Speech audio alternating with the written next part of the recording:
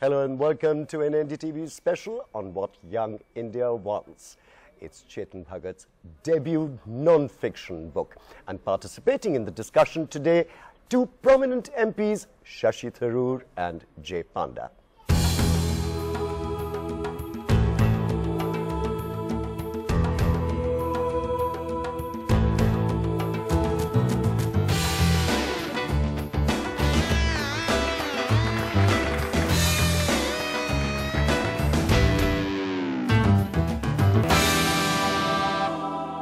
What young India wants. The first question that statement prompts is, what am I doing here? But when you actually look at this panel, Chetan Bhagat is 38 years old.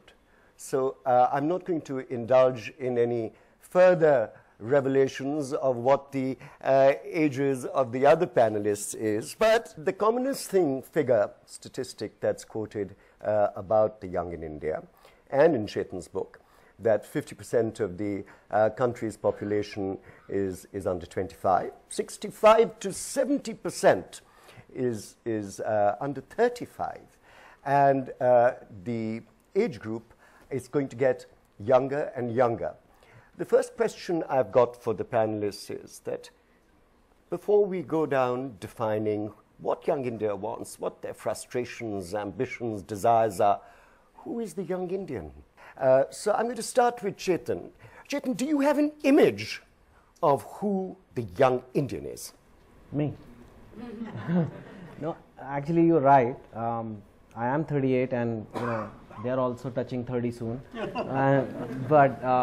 So we can't call ourselves very young, but I mean, as a writer, my job is to observe people, to have empathy for different people. And I think what matters most is how keenly I can observe them and represent their thoughts. And that is what I've been able to do for the last few years. So in that sense, I feel like maybe I know them. In some ways, I may have female characters in my books, but I am not female. But that doesn't mean I can't write about them, or most people who write murder mysteries are not murderers. Some of them are, but it doesn't really matter. So in that sense, it's more empathy, it's more trying to understand. And you're right, there is many Indias, but for me, it's not so much an age thing too. Anybody who is progressive, anybody who wants change, anybody who has a mindset that is young is young. Of course, when I visualize it, I today see it as somebody who's from a tier 2, tier 3 city, maybe between 20 to 30, maybe, finishing school, trying for college, trying to get a job of say around 5 to 10,000 rupees a month. To me, that is where I have reached. Essentially an urban Indian. Shashi, do you agree? Is that your embodiment of the young Indian? It's probably true that is the young Indian who dominates the national agenda, the national discourse about young India. But obviously, there are young Indians everywhere, and there are more of them in rural India than there are in urban India. There are more of them in northern India than there are in southern India. There are more of them who haven't seen the inside of a school or who haven't graduated from a college than there are of those who have. So we have a huge diversity.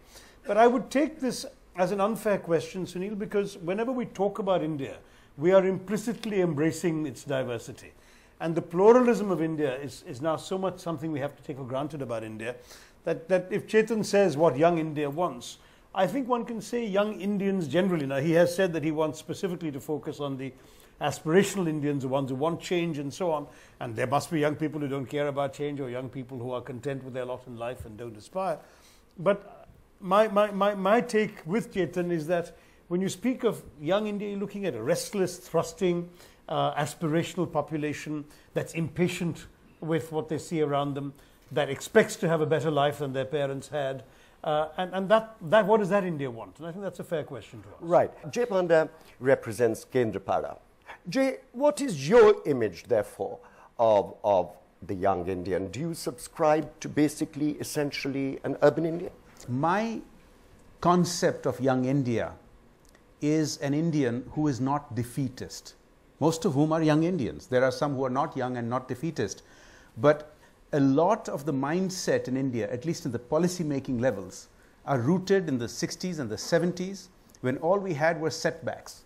You know, when we played cricket, our best objective was how to lose gracefully. When we went abroad, it wasn't as techies conquering the world. It wasn't as investors investing in other parts of the world. It was a totally different mindset. Now, the large number of Indians that you're talking about, the demographics are different. Even those who have never left India. You know, there are 3 of us here that have been NRIs, and that's not the only young India that is not defeatist.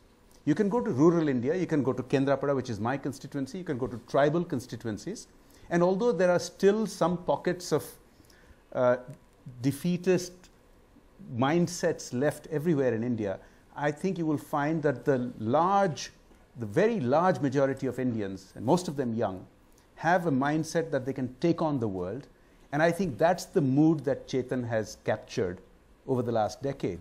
So, you know, if you were to ask me the question, what young Indians want, I think they want more of what Chetan Bhagat is dishing out. Right. India's #1 news app just got even better. Download NDTV's new app. Fully optimized for retina display. Full screen view. Faster response time. And Sudoku. NDTV's new iPad app. Download now.